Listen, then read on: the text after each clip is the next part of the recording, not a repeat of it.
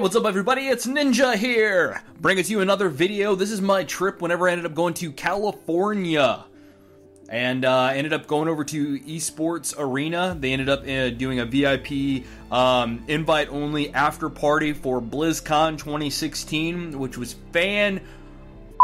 fantastic. It was such a blast going over there. It's been a while since I've been to California, and I've never been to that part of California, which was pretty awesome. It was in Santa Ana, California. And it was pretty cool because I actually ended up going over to Huntington Beach and Newport Beach Pier before actually the event ended up kicking off, which you guys will see some video footage of that, of me doing that anyway. And then whenever I ended up actually getting to ESports Arena, the staff over there is fantastic. Major shout out to those guys and everything that they end up doing over there. I'm definitely going to have to go to more events that they end up putting on there. The space is ginormous. This is the only wording that I can think of in comparison in my head to actually try to remotely comprehend and explain the actual facility. It's spacious. It's huge. They have so much going for it, and talking to the staff and everything, I found a lot more information about the actual company itself that I originally did not even know about. Not only do they do LANs and events and everything there, they also host events. What I mean by this is, say that a company, for example, the Halo event they actually did back in, I think it was October 6th through 8th.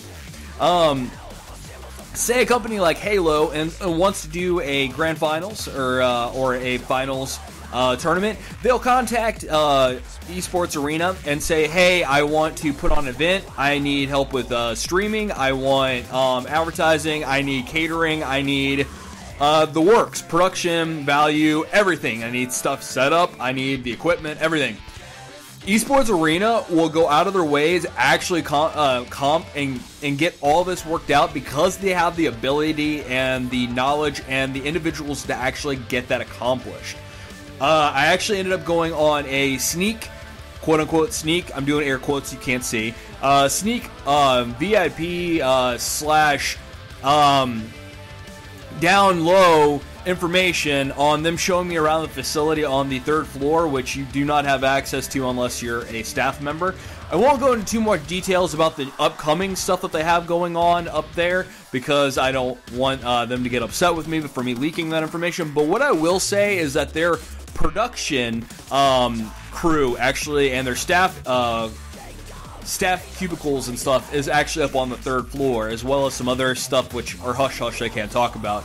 But all their production and everything that they end up doing for their streams, for any of their production stuff, is all done on that 3rd floor. And I think it's fantastic that actually a company can go out of their way to actually make sure that everything is done within-house, which is fantastic that, you know, you don't have to worry about the lag issue, you don't have to worry about the time constraints and everything on trying to get something done for a facility that has everything literally wrapped into one. Now, I had an absolute blast at this event. As you can kind of tell by my much of my energy that I ended up having right now, which I will confess that I did not have this energy the last day or so. I was up for about 24 or 25 hours straight without getting any sleep. Passed out at the airport for a couple hours before my flight, and then I passed out on my flight, which I never do. And then whenever I ended up getting home, I slept for, goodness gracious, 9 hours or so. Then I ended up having to go to work. After I got home from work, I crashed again for like another 12. I'm caught up on sleep now, so I definitely have all my energy and everything back now, which is fantastic, so that I can bring this video to you guys. Again, I want to give a major shout-outs to those guys over at ESports Arena for putting on the event, inviting me and our organization over at Reborn Nights. And I would definitely recommend, if you guys have an event that you want going on, or a fundraiser, or anything really, they can comp you and help you out with absolutely everything. Make sure you end up contacting them at, and I'll put the link in the description as well as on the screen right now. Contact at esportsarena.com is your best way to end up getting in hold of anybody, and I was told by the staff there that is the best way to get hold of them. And then what will happen is they actually have a physical person, not automatic response or anything like that, or an automated system. You actually have an actual person going through these emails that will get you over to the designated individual staff member that will help you out with your specific questions, comments, concerns, or inquiries about business opportunities. So back into what they have over here going at Esports Arena. So I ended up going over through the facility. So on the first floor, mind you, the video footage that you're going to be seeing, the layout was completely different because it was an after party. They had to move a lot of stuff out of the way for obvious reasons, so then they could have tons of people walking through and everything to enjoy themselves without bumping into a damn table. So on the main floor that you end up walking in, you'll have the pictures and stuff on the side there that talk about what exactly they offer there, because they do offer daily prices and monthly pricing, which actually is really reasonable for what they're asking for. And then they also have designated days during the week that they were telling me that they do actual like competitions, special guest appearances, DJs, and then they also have like LANs. Normally they do the LANs on the weekends just like everybody else. They try to get everything set up and done and dusted by Friday, so then they can have it, or Thursday, so they can have it done by Friday or Saturday, depending on when the event will actually be. So you walk in, you have, as I said, you have a counter there, you have the pricing and stuff over on your right-hand side, and then you end up walking into this ginormous open area. You have PC games, you have PlayStation, you have Xbox, you have not necessarily the Oculus, but you do have VR headgear that you can end up playing. You have the Wii. They even showed me that they have a relaxing streaming area to where if you just want to just chill, buy this like mini fridge and everything that you can drink, eat, and just chill and just watch streams, whether it be from MLG, your favorite YouTuber, whatever it may be. You can actually do that, and it's pretty awesome that you can just sit there and just chill and watch these, and then have all this couching space. They have all these PCs, and then you walk up to over to the left-hand side, far left-hand side. They actually have all these card tables built up that you can actually play poker. You can do any of the kind of like card game and stuff over on your left-hand side, whether it be like Magic or Pokemon or whatever it may be. You can do this.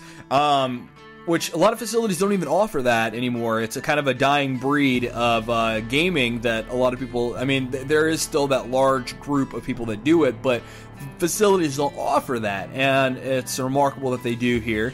So then you go up to the second floor. Up the stairs, as I was saying before, they do offer like Xbox and PlayStation, and they have that up there. They also have a mini setup there for their casters and everything, which you'll see pictures of or video of as well.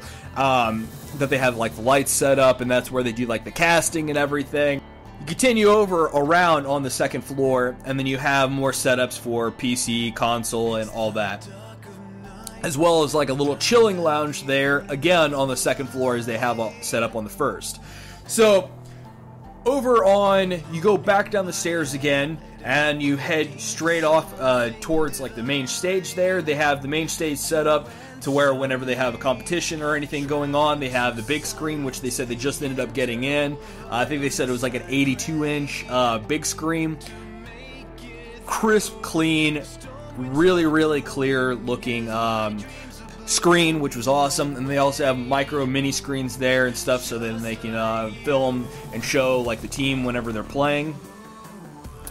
And during this actual after-party event, they also had the Wii set up right by the stage as well. If you guys are interested in putting on any events, birthday party, whatever it may be, charity event or anything like that, make sure you end up contact those guys. Again, I will put the annotation on the screen again, contact@esportsarena.com, and I'll also put it in the link below. And reach out to those guys. I'm not sponsored. I am not partnered with these guys in any way, shape, or form. I just think that it's fantastic that these group of individuals, the CEO, or CCEO and GM, and all these staff members ended up putting on this event and showed me just a wonderful time, and honestly opened up my heart and showed me what the future of esports will look like. Thanks guys for watching the video. Love your faces, and I'm sorry for rambling on this entire time. And I will see you guys next time.